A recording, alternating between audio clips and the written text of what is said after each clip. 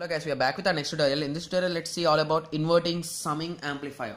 Guys, these are really important in applications, guys. You can directly ask for 5 marks. So basically, once you see the inverting, you can write all the points belonging to the inverting terminal, guys. Inverting amplifier, which we have discussed as the first application of this chapter. Okay, basically moving on to summing. So here, if there are 3 things, it's going to add these things and give that as the output.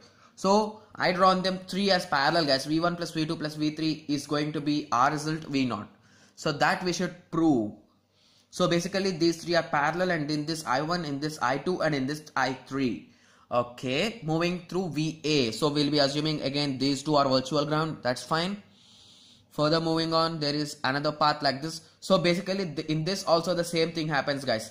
Whenever this voltage or current or supply wants to travel into the op amp, as the condition is infinity, it will flow through this shortcut path, that is nothing but through RF, that is nothing but a feedback network. Okay guys, so I hope everyone can draw this diagram. It's really simple, guys. Okay, so let us go through our expressions. Okay, in the circuit, all the 3 inputs should be added are applied to the inverting terminal of the operational amplifier. We need to add them and we applied them to the operational amplifier inverting terminal. That's the important point. As node B is grounded due to the virtual ground concept, we can say that I1. Okay, similar condition, guys. Okay, we'll be writing in between these 2 and in between these 2. I1 is nothing but V1 minus VA by R1. I2 is nothing but V2 minus VA by R2.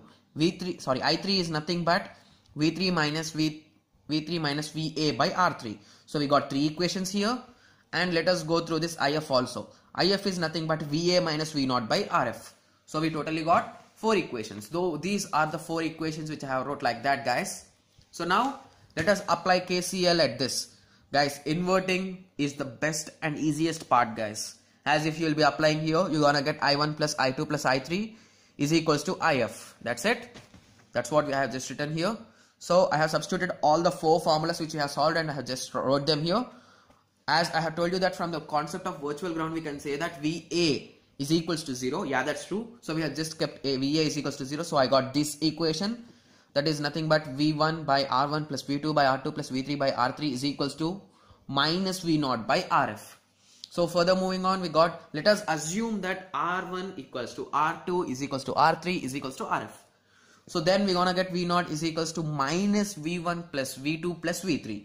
So this negative sign again indicates that there is a phase shift of 180 degrees. So hence the output of is negative. Hence it is an inverting summer or inverting summing amplifier.